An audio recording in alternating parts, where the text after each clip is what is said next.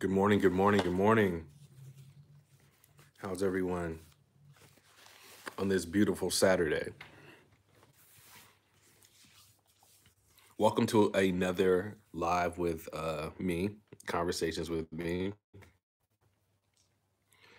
So, the main reason why I wanted to start doing these way back in the day was to allow people to really kind of get my personality outside of me playing the instrument and to answer questions that you may have about the industry, questions you may have about guitar, questions that you may just have randomly about music.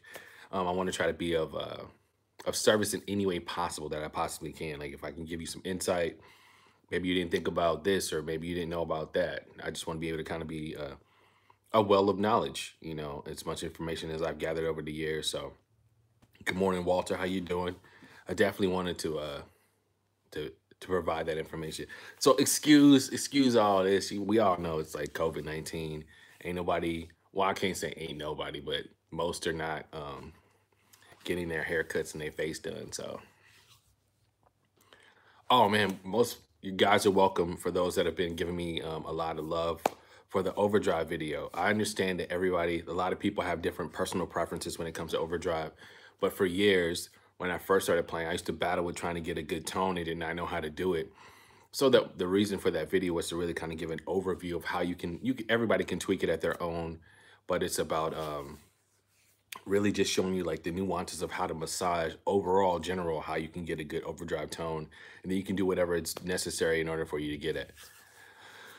Favorite guitar player of all time. I don't have a favorite guitar player of all time, but I definitely have a lot of guys that I like.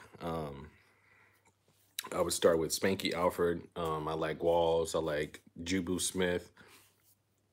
I like Agape Jerry. I like LaChaz Holloway. I like Tim Stewart. I like Mark Lettieri. I like some of your greats, your classics like your Stevie Ray Vaughan, Jimi Hendrix, Wes Montgomery, and stuff of that nature. Nerdy Tunes, I still watch that because of you. Oh man, appreciate it. Love and blessings, love and blessings. Any tips on songwriting? Yes. So when it comes to songwriting, you want to make sure that the chord progressions are simple enough to where like a songwriter can write over them, like easy melodies, nothing too complex or too hard or complicated. You want to find things that go together. So keep it simple, and then like whatever melodies you hear in your head, you want to try to play chords that support those melodies.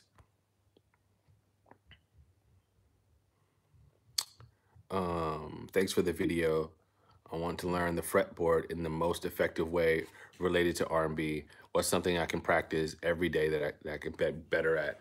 I would tell you, I'll just put this disclaimer out there. If you guys are 18 years or younger, definitely ask your parents before you go to my website. But if you're older than 18, if you're really trying to learn the fretboard and you really want somebody, it's easier when you have somebody who knows how to play, knows exactly what they're doing to teach you. So I highly encourage you to go to kerryscamp.com. That is KERRYS, KAMP.com. And I have courses that literally spell it out and show you exactly how you need to learn the fretboard so that way you can become proficient and knowledgeable about what you're playing.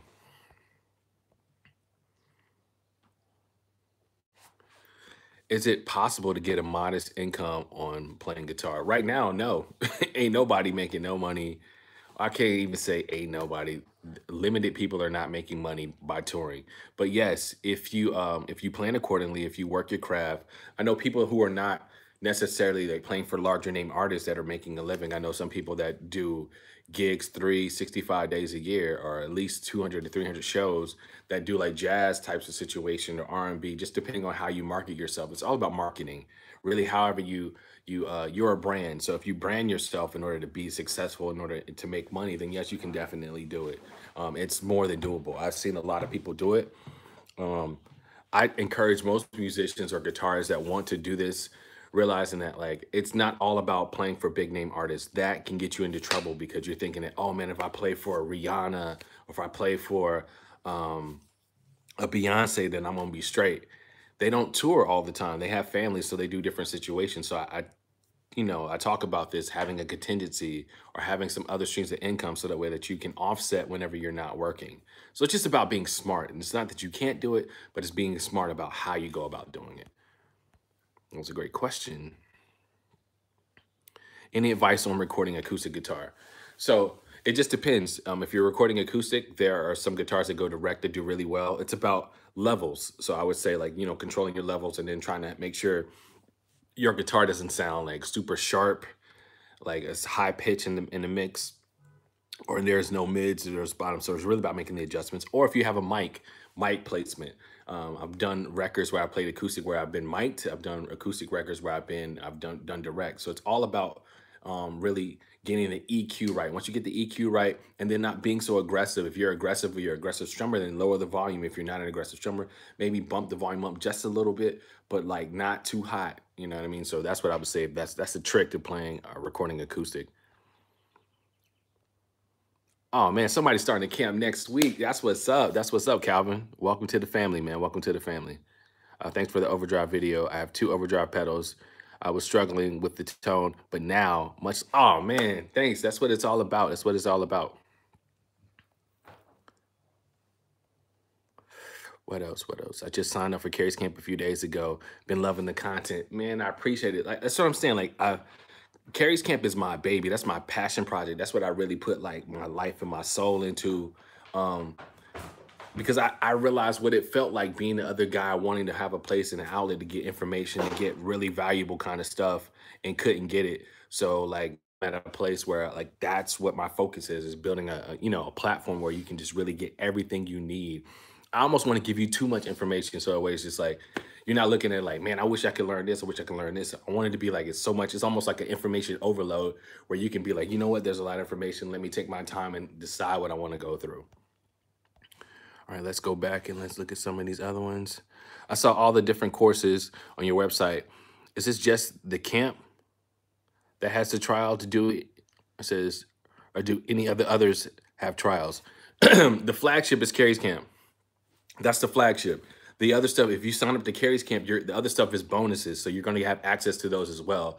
But Kerry's camp is the flagship. That's what it is. So you're going to try that out. You know what I'm saying? And once you gain access to that, you get all the other stuff are bonuses, like all the other courses that I offer, the acoustic course, the beginner R&B course, the gospel course.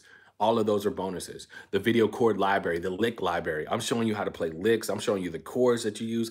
That stuff that you're not going to get from a book, you're not going to get from most sites. And I'm not trying to like, throw shade or whatever, but I'm saying I really have studied. I've worked with my team. We've built something to where we can really feel proud about it, and we can really stick our chest out and be like, yo, this is the site. This is the site that's all sites. And, and most people will try to like, try to duplicate it, but there's only one. I mean, I'm just going to be honest with you. There's only one. All right, what's the best order to learn the chords? It's overwhelming trying to remember them all. Take one chord at a time. That's the best way to learn. Take one chord at a time. Learn a C chord. Learn how to play C so many different ways on the different necks of the position of the, then you go down, all right, what's the next chord? C sharp. Or if you want to start at the beginning of the neck of the guitar, learn B flat. Learn all the positions of B flat. Learn how to play a B flat major, B flat minor, then go to B, and then continually just modulate. So like what you would do is take it a chord at a time. Don't try to be like, let me learn all these chords. And what I teach on my students is learning the chord shapes, major shapes and minor shapes. That's over half the battle, like major shapes and minor shapes. And then it's just about learning the positions of where they are.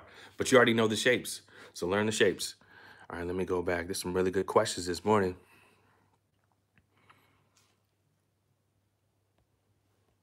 All right, a part of your gospel guitar guide, I've been thinking about joining Kerry's camp. Is enrollment open? Yeah, enrollment is open. So all you need to do is go to kerryscamp.com. Mind you, if you're 18 years and younger, ask your parents first. But if you're of age, go to kerryscamp.com. That is KERRYSKAMP.com. And you can sign up. All right, I've been practicing on more of my bar chords. Fingers are getting more stronger, especially the index finger. Thanks, Kerry. Been creating progressions using bar chords, studying note on the fretboard. That's what it's all about. I love hearing that. I love saying that. Love from the UK. What's up? What's up, Dan?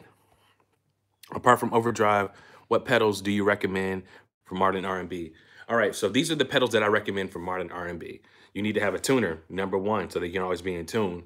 I suggest having a good reverb pedal, having a good delay pedal, and then just overdrive. Those are like, for me, I like to play with a volume, so I'm not trying to push that on anybody else. You may not be comfortable with a volume pedal, but if you know how to use a volume pedal, if you're really comfortable with it, I suggest using a volume pedal. Those are the pedals that I would say that you can do any R&B gig. All right. Bro, I really appreciate you taking the time out of your schedule every week to chat with us. I feel like you don't get the thanks. Oh man, I appreciate that, Taylor. Appreciate that, Taylor. All right, you said stack overdrives on the Helix. What's your approach on me on the ME80? Just got to the camp. This is on the ME80. This is on your approach on the ME80. Just got it because of you in the camp. So if you're a part of the camp, right, and you're using the ME80, I've done an extensive video to show you how I use the ME80. So I would suggest going to the search tab at the top, type in ME80 so that way you can get access to that video that shows you exactly how I use the ME80. I'm talking about the patches that I use, how I use the volume swells, everything. So on the ME80. So if you're already a member of Kerry's Camp, go in there, search for the ME80. It'll pop up, it'll populate, and there you see the video. It'll walk you step by step on how to use the ME80. I think ME80 is a great board. But the thing about it is, if you don't know how to use it, it's just a random board. All right, let's go back in here. All right, Too Smooth. It said you have tried the Bias FX2 or Bias amps. No, I haven't tried it. I don't know anything about that. I haven't tried it. Hey, Kerry, hope you're fine. What does your Line 6 rig setup? You have to be a member of Kerry's Camp for me to tell you exactly about my Line 6 setup. So if you're not a member, I can't give you the holy grail. I can't tell you exactly what I'm doing. And then also, I'm always tweaking my stuff. So like it may be set up like this for like this period of time, depending on what artist I was working with, or if it was a session. I'm generally changing my stuff out, but I have a base of what it is. But if you're a member of Kerry's Camp, I let those people know exactly what I'm using.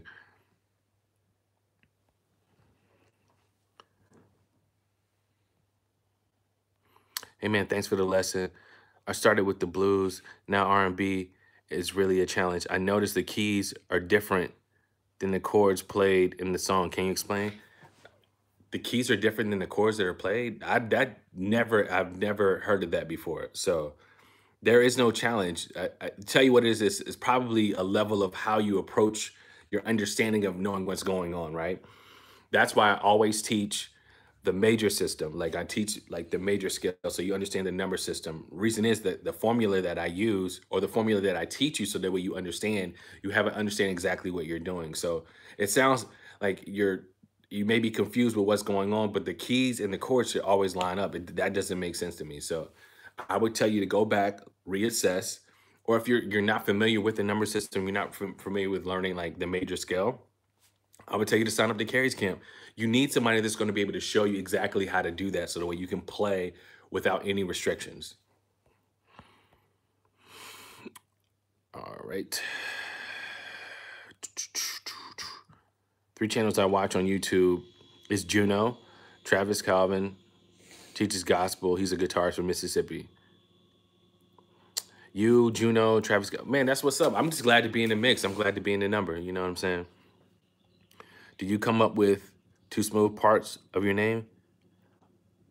No, I didn't come up with it. Somebody else gave me that nickname and it just stuck. It was just something that stuck from my childhood. And I used it as a marketing brand when I became, well, I didn't even, not say even when I became, even now I was going with my craft. I'll tell you how I came up with the idea and the concept. I was working with this guitarist from my hometown and he was like, how can you differentiate yourself like from any other guitarist, right? He was like, you're a brand. You got to think about a brand like McDonald's. We know that they're a brand. Coke, we know it's a brand. BMW, we know it's a brand.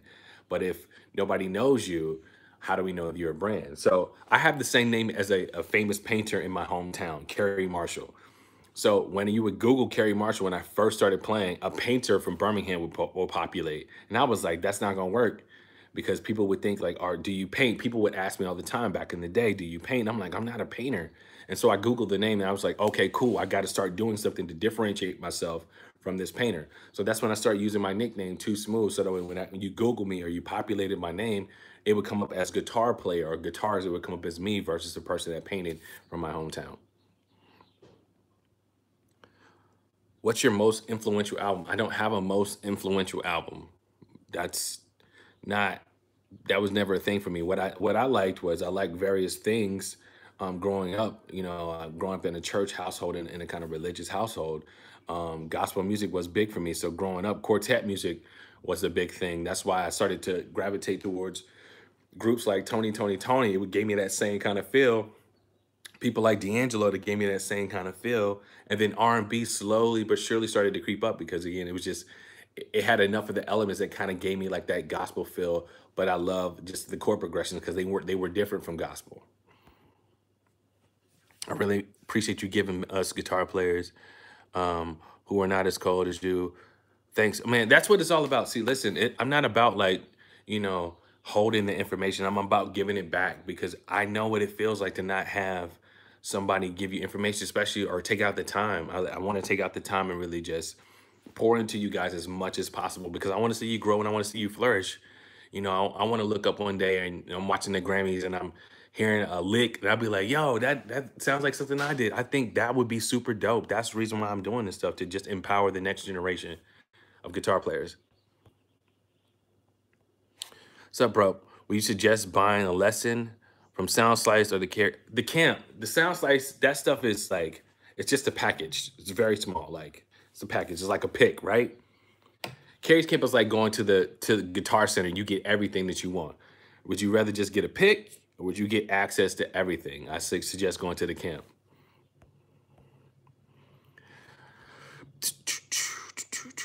Would you say, who would you say are the top 5 guitar players today that you're aware of? Me? I don't know, man. That's such a generic question. I don't even know that you can rank because it's not like it's not where like in the NBA you could be like, oh, this person is better than this person. So it's really like it's personal preference. It's really what you like. So yeah, that's how I answer that question. What advice would you give a person to develop their musical slash artist concept? Thanks for all the info, by the way. Your great channel from Portugal. What advice would you give a person to develop their musical slash artist concepts? I would tell you, make sure you connect with your audience. Listen to your audience, whatever they say, right? If they're giving you feedback about things that you can get better, start applying those principles. Don't like you got to have thick skin in this business if you're really trying to like be more musical and appeal to like as an artist. You got to listen to the artist, and then you got to be true to yourself. If you know that that's not who you are, try to be true to yourself. Try to be as authentic as possible. That way, people can connect to that versus you trying to put on a facade of who you are.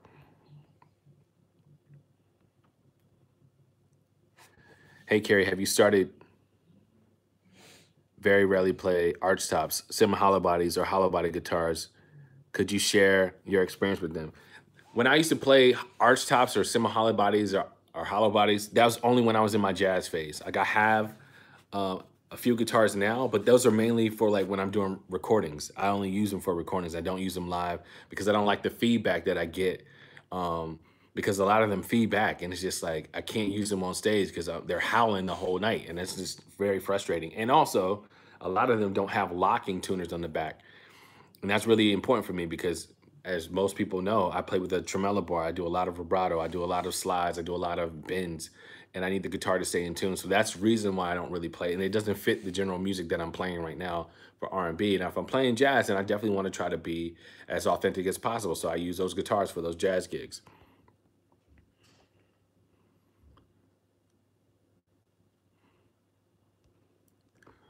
All right, let me go back and look at some of these. What's up, Kerry? Are you still doing the gospel guitar camp? It was never a camp, it was a series. So it's still happening. The series is still happening. I just uploaded some new tracks for people to work out to. It was just a series. It's not a continuation. It was just a series.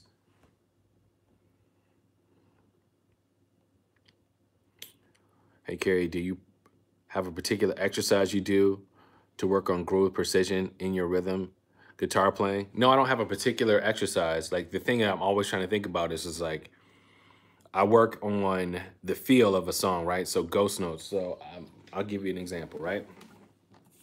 So if I'm playing like some ghost notes, let me lower this so you guys can see what I'm doing.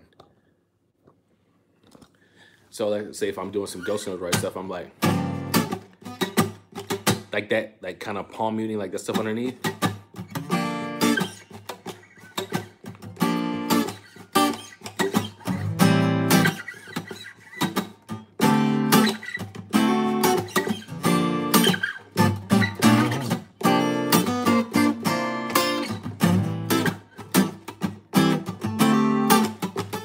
Like that whole like that rhythm underneath, that's what I'm working on. I'm working on that rhythm. I have to make it feel, if it does not feel good to me, then it's not gonna feel good to the audience. It's not gonna feel good to the artist. It's not about me playing at 50 million notes. That phase of my career is over with. Like when I first started playing, I wanted to try to like, oh man, I could do all these different notes. That doesn't pay the bills. That's not gonna get you a gig. That's not gonna sustain you. That's not gonna have you coming back to get hired. Those guys that do it, I think it's awesome. I love it. Like it looks cool, but that's not music to me.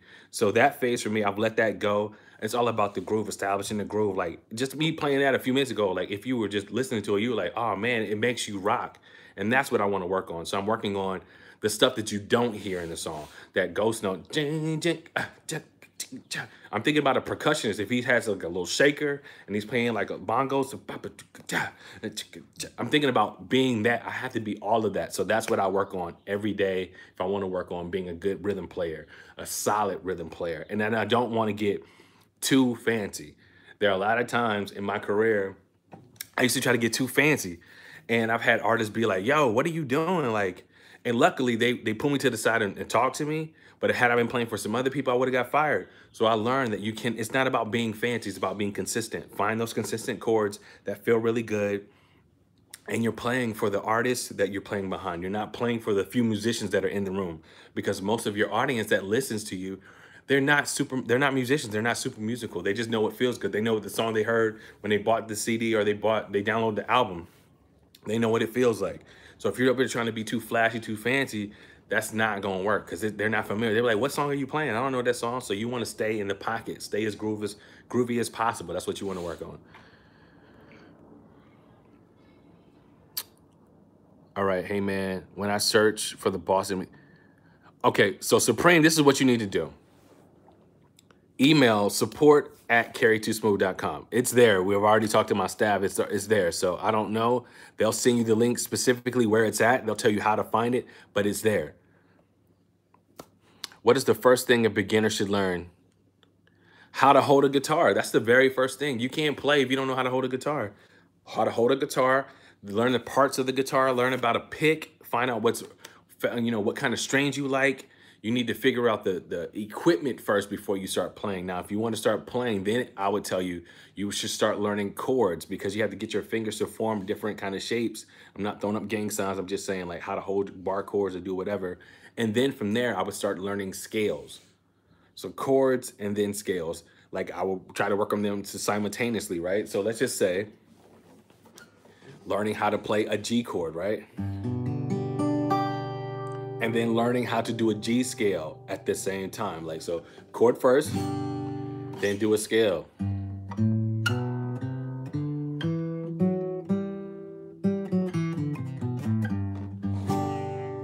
That's what I would say if you're a beginner. All right, do R&B players use alternate tuning or mainly 4/4? I can't talk about anybody else but myself. I'm 440. I don't use that alternate tuning. I don't like it. It's called standard tuning for a reason. And that's what I do not like when people use alternate tunings. It just frustrates me because that's not how I grew up. That's not how I grew up playing. It's just like, yo, it's standard tuning. You got to just play it. So I know some people are trying to be different and trying to like, I tune down to E flat. Whatever they do, that's what they do. Not what I do. It's completely different. Hey, Kerry, your videos are always great. Was wondering what neo soul / gospel song to start out on. There's nothing I would say gospel I would say start out on. Neo soul I wouldn't even say. I would say a great song to start out on if you're really trying to learn how to play is Get Gone by Ideal. It's got good chords, blunt, and it's got a lick. It's got a good lick. It's just enough meat of everything when you're first learning how to play that will keep you in tune. It's got some hammer-on stuff in there, so it's good. It's a good song to work on. What type of strings do you use? The strings that I use Diodario's tens. It's like a orange, it's like a blue pack, but it's got orange writing. That's what I use. Any live performances or album you recommend digging into for improving? Oh, improvising. Uh, it just depends on how musical you are. I would say listen to Snarky Puppy. That stuff that they do when they're doing their solos, it's all improvising. So I would say that. Is a jazz master a suitable guitar to play R&B? Yes, the jazz master is suitable for playing R&B. The last tour that I did with Kiana Lede, I used my jazz master for the whole gig. It's definitely suitable. But again, what I would tell you to do is like you want to be keen on listening to tones. Don't use a guitar or buy a guitar just because it looks cool. Oh, I got me a jazz master. Don't buy a guitar just because it looks cool. If it cannot sound what you need it to sound like, let it go. You know what I'm saying? It's not worth it. So I wouldn't invest that money. I use a jazz master. I had to change out the pickups because I liked the pickups, but they didn't give me the kind of presence that I needed. So you may have to do that as well. Which artists have you performed with on tour? Let's go down the list. Lettucey, Chrisette Michelle, Shantae Moore, Kiana Lede.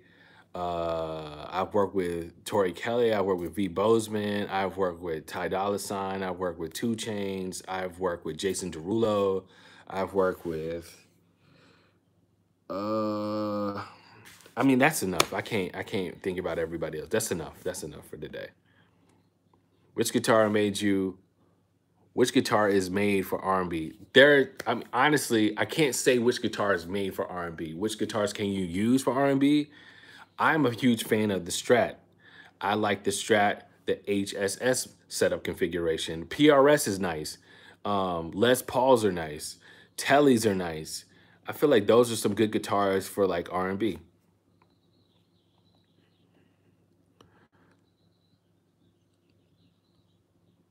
Let's see what. Do you practice with a metronome? Yes, I practice with a metronome. Do I practice all the time with a metronome? No, because sometimes I'm using it as my creative space where I'm just trying to create. And I have a pretty good internal metronome. Like I count when I'm playing 1, 2, 3. I'm tapping my foot when I'm playing. You know what I'm saying? So I got a good meter already. So I don't have to use a metronome all the time. And I'm always recording for a lot of times. So like I'm always, hey man, can you play on this record? Or can you send me some guitar loops or something like that? So I'm always working on my meter.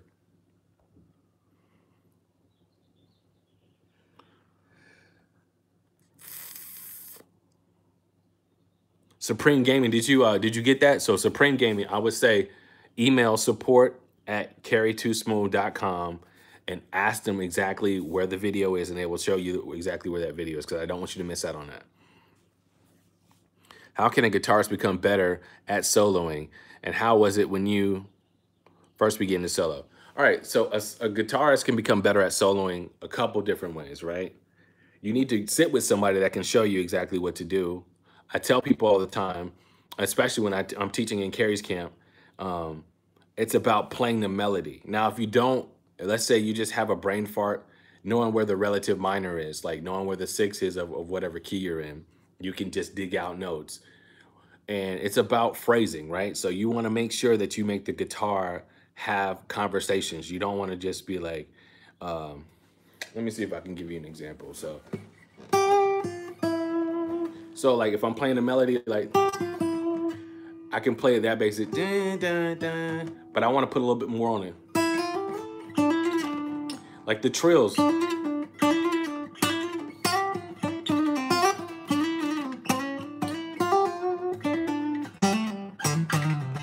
I'm having a conversation, right?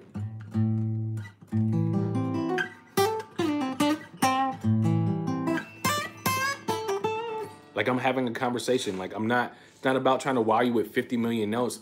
I'm playing in the key of C major, but I'm doing a lot of stuff off of that minor pentatonic.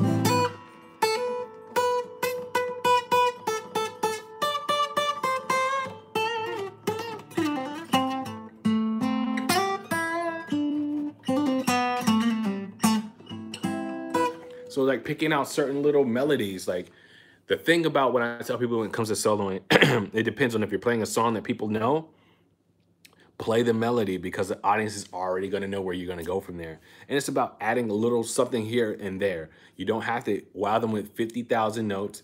Those days are gone because most of the audience cannot digest it unless you're playing jazz. If you're doing improvisation for jazz, that's a different conversation. Like if you're doing jazz fusion, that's another conversation. But if you're just playing like an R&B type of solo or just solo in general, play what people know, play the song. That's the best way in order to learn how to solo. If you're having a brain fart, then go to the relative minor so that it gives you some ideas of how to like pick out some notes. And it's your job as a guitar player to make words with those notes. Those are just random notes, random like letters. It's your job to formulate those letters together to make words to make a sentence. Do you use reverb with delay at the same time? Reverb is always on for me. Delay is not always on. There's every now and then when like the song calls for it or the moment in the song or in the music calls for it, then I will step on delay, but reverb stays on the entire time for me. I like to have that presence. I don't like my chords to be dry. I like them to be wet and kind of fill out the room a little bit. Kerry, you've helped change my entire sound. Thanks so much. That's what's up, John. That's what it's all about.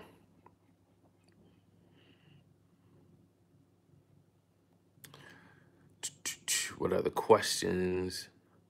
I wanted to thank you, man. Because of you, I started taking guitar seriously. I appreciate that. That's what it's all about. That's what it's all about. I want to show people that honestly, that everybody can play. Everybody can play. It's not, this thing is not so complicated that nobody can do it. I want to show you that like if you use a certain kind of tips and then you apply some of the principles, I'm not saying that I'm the only teacher that's out there in the world, but I definitely want to share a lot of information so the way you can be equipped to be able to play whatever you want to play. Is there a transparent distortion you would recommend? All right, so if you're going to buy a stomp box, I'm a huge fan of the Keeley D&M pedal. If you're kind of starting out, you're not really sure, you don't want to spend that much money, I would say the Full Tone OCD is a great pedal. Or the Vertex Dynamic is a great overdrive pedal. I would suggest those. Those have really good tones. I've used those pedals. I'm currently using the Keeley pedal now, and I stack it up against anybody.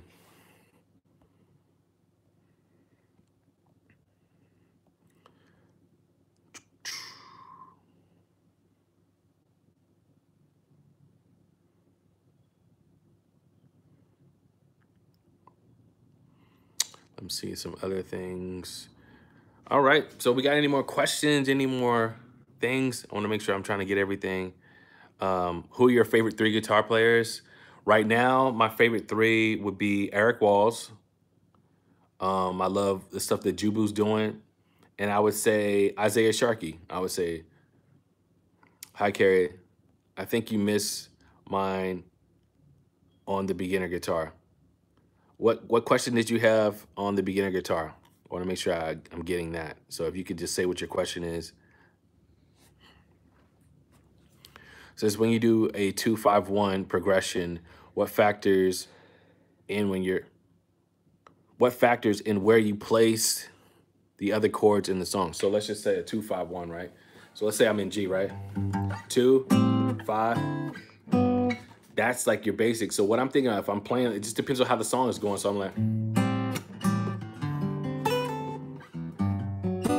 I might go to 6. So I might do a sus4, 2, 5, 1. I'm using the chords that are in the scale. So again, I'm using the 2, 5. So I might do 7. Then I might go to that 3. Back to the 4.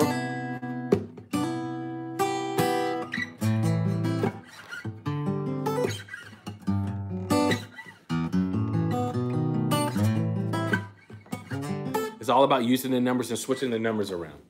So I would not necessarily do a 2-5-1 change. That's not a progression that I would normally do if I was playing a song or writing a song. But if you happen to do a 2-5-1, throw the numbers around, kind of switch the numbers around.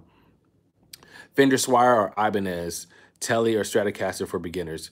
Whatever you can afford. Honestly, if you want to spend the money to get a Strat, I would say get a Strat. If you want to spend the money to start out with the Squire, Squire's good. I highly wouldn't suggest an Ibanez. I'm not a huge fan of Ibanez for R&B, but it just depends on what you want to do.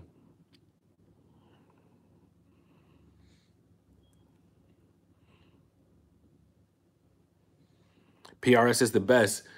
Yeah, they make some great quality instruments. I wouldn't say that they are the best, but there's some great quality instruments. I've played PRS for a very long time.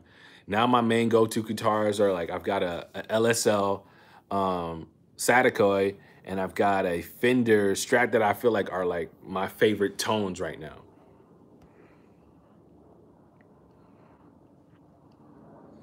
How many opportunities come around that require you to be a multi-inter? So for me, because that's not what I do, I haven't had to do that. But do I see a lot of like, I see a lot. I see gigs that come up that require or ask, like certain outlets will be like, yo, we're looking for a multi-instrumentalist, or we're looking for a person to be able to sing and play and run this at the same time. There are some niche gigs like that. Um, and every gig is not this is one thing I need people to understand too. Every gig is at a different level, right? Every gig is not with a household name, but sometimes those names that are not household names work more than the household names. So it just depends on what you want to do. It may be an artist that we've never heard of, but it's an artist that may have you literally all over the world and you're working all the time. So yeah, there are some gigs like that. I necessarily don't go for those gigs because that's not really what I'm trying to do or what I was trying to do. I really wanted to play for a name that if I said, oh, I'm playing for Jason Derulo, everybody for the most part would know exactly who I was saying. And that's what my priority was. So I really didn't look out for those other gigs, but do I see every now and then come across my email? Yeah, I see them every now and then. Thank you, Kerry, for sharing. Oh man, love from the UK, definitely. Really appreciate your knowledge. I appreciate that. How old were you when you first started, and how much did you practice? When I first started, I was 11. And how much did I practice? Honestly, as much as my parents would allow me, because they used to tell me like, "Boy, shut up! You're making too much noise." So I practiced as much as my parents would let me, and I wasn't good. I wasn't one of these child prodigies that came out was I was blazing. No, I had to work, work super hard, and a lot of people didn't take time out with me. A lot of people were just like, "Whatever." Like what he ain't got it, and just kind of like I won't say like wrote me off, but it was just like I wasn't their priority, so I had to work at it really hard. Says, how did you like playing with another guitarist, Big Mike Hart in particular? Man, Big Mike, that's the homie, man. I loved it, man. Like anytime Mike would call me, like if he needed me to support him, I would support him. I mean, the last concert that we had, like I played behind him on stage. Mike is super talented. He's super skillful. And the thing about what happens when you start to play with another guitarist that's like at that level, it's about a mutual respect, right? So I'm not trying to be like, I'm not trying to step in his way. He's not trying to step in my way. We learn to compliment each other on stage. So when you hear the sound, it's just like, wow, man, that stuff sounds great versus like, man, it sounded like they were battling on stage. How did you get work with big artists? So for me, I had to move to LA. And then when I got to LA, I had to network and then I had to sub for a lot of gigs. So I subbed at a lot of church gigs, right? And I would go to like different live jam sessions and I was sitting in the jam session so they would hear my sound and like be like, oh, okay, cool, cool. How long you been here in the city? And I would just network and be like, yo, if you ever need a sub when you go on tour, I'll play your church gig or whatever. And my first call to go out with a major artist, I was actually at a small Baptist church playing bass. I wasn't even playing guitar. The organ player that was at the church knew I played guitar, so we would like, back and forth talk about like my guitar chops. The drummer was the actual MD for Tyrese, and he was like, "What are you doing next Thursday?" And I was like, "Man, I'm not doing nothing." He said, "You want to go to St. Kitts?" And I'm like, "Yeah." I never heard of St. Kitts before a day in my life. And I'm like, "Yo, who are we going with?" He was like, "Tyrese." And like, mind you, he never heard me play guitar, didn't know me, only knew me as a bass player. And I wasn't like that the most blazingest bass player. I played the notes, I played whatever was required for the song. He was like, yo, rehearsal is next week. It's like a 14-hour day rehearsal. Like, can you be there? I'm like, yeah, bet did that. And then from the Tyrese gig, I used that to kind of promote myself and start showcasing because once here, you get here and you start to network and people start to see you out, then they automatically, not automatically, they assume that like there's got to be a certain level that you're coming in at. So you start to get more calls and more opportunities. Please go back and explain chords in that 2-5-1 in G. So 2-5-1, right? If I'm in G, right? The 2 chord is going to be that A minor. The 5 is going to be that D. But instead of me playing like a D major, I like to play nines. I'm playing a 9, and then I go back to that 1, which is the G, right? And then what I'm going to do is I'm going to go to that 7, which is that F sharp minor 11. Then I'm going to go to that 3, like that Jimi Hendrix chord. That B, and then so 2-5-1. So 1.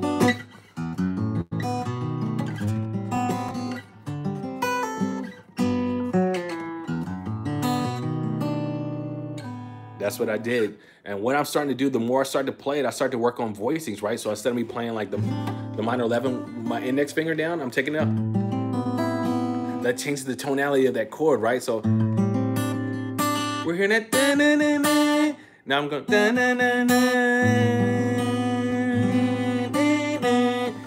That's the joy of when you start to play with chords, you start to get like really comfortable, start working on the voicings of chords. You're getting the meat of the chord, you're getting the meat of the notes, but now I'm taking like little nuances, little notes out here and there.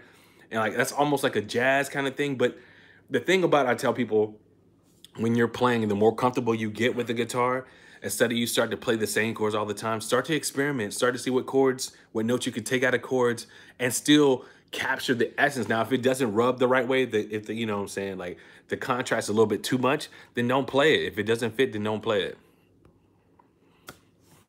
When you moved to LA, was music your main gig? Yeah, I moved to LA only to play music. I didn't move to LA to do anything else. I had no other side jobs. I didn't do anything else. I moved to LA just to play music. The thing is, I saved money for over a year. So I had money saved up because I knew moving to a new city where nobody knows you is going to take time for you to build your brand and to build your name. So I had money saved up for a year. I had been saving and saving and saving and saving before I started to go out there and be like, oh, I'm going to just try it. I was smart. If I didn't have any money saved up, man, I would have struggled. I would have been like 6 months and I got to move back. What's good, Caleb? What's good? All right. Do you still practice those sweet hammer-ons with chords? Or do you have a practice routine with them? No, I don't practice them. I just play them. And that's not because I'm at a different, so the thing, what people got to understand is my playing and where I'm at a different level than what I teach. So I'm teaching people how to do it, but I don't necessarily have to do it every day because that's not something that I'm focused on. I'm not focusing on like the hammer-ons. I'm focusing on when I songwrite. I get a lot more calls now that I've kind of transitioned in my career. I'm getting more calls of like, we need you to play chords on this song, or we need you to write this song. So I'm not trying to do hammer-ons all the time. I'm thinking about chord progressions and how they work to build this picture. That's what I'm focusing on. That's my thing that I'm focusing on. What other thing? I watched your video on the cage system. So you're pretty much saying the cage puts restrictions on learning chords. So Crystal, what I'm saying when it comes to that, I'm saying like for the cage system is restrictive in the sense of it doesn't allow you to fully play, in my opinion, R&B the way that I teach. The soulfulness, the ability to do the slides or whatever. A cage system is just a system. Everybody has a system that they like. I don't like the cage system because it doesn't necessarily allow me to play the way that I play. But if it works for you, it works for you. All right, another question.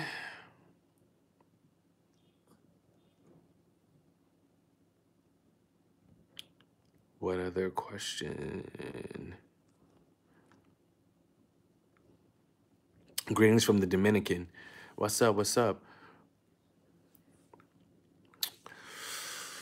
All right, one more question. It says, how does the business side of production work with credits and with getting royalties and whatnot? All right, this is the last question I'm going to answer for today's session. So when it comes to that, you have something called a split sheet. So either you work with whatever artist that you're working with, whatever producer. So if there's a production side of the house, and then there's a lyrics, like a songwriter side of the house. So if all you did was production, if it was just you, then you would be 100%, which is like still 50% because it's like 50 and 50 make 100. That's how you make a whole song, right? So either you or how many ever people like produce a song, then you talk about the splits. Like, okay, your percentage would be like let's say you did 5% of the song. Let's say I did like 40% of the song. Somebody else did whatever percent of the song. Of course, production. Same thing would happen with the writer's side, right? And so you would have to either register with like ASCAP, BMI, CSAC. So when you register the song, whoever the particular person is, you would get credit for it. What happens is, depending on how many revolutions happen with the song or whatever, that's how your royalties are calculated, depending on how many streams, how many record sales, how many whatever. And what happens is, depending on whatever service you with, that person will cut you a check. Now you have different kind of companies that will like help you get your royalties, but you have to register with one of those platforms, either ASCAP, BMI, or CSAC. That's the only way that you can keep track. Or they may just be like, you know what? If you're a guitarist and you didn't actually produce a song, you just played on the song, they may give you a flat rate, or they may just say like, yo, I want to give you a credit. And the credit might be just like guitar work by such and such, and you may not get anything. So it just depends on how you work that situation with whoever you're deciding to do the song with.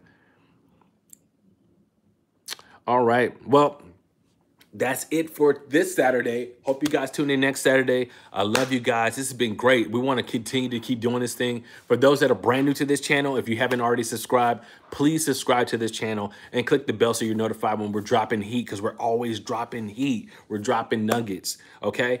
For those that are 18 years and older, 18 years and younger, and you haven't talked to your parents, but talk to your parents first, and you're looking to try to really expand your guitar playing, I suggest going to my website, kerryscamp.com. We are really changing lives for guitar players. If you can go back and read the comments and see what people are saying, you know that this stuff is really working. So it's KERRYSKAMP.com. If you're 18 years or older, go to that site now. If that's what you're designed to do to really play. So I can show you how to really unlock the fretboard and really play to your full potential. All right, love, peace, and hair grease. Happy Saturday, and I'll talk to you guys later.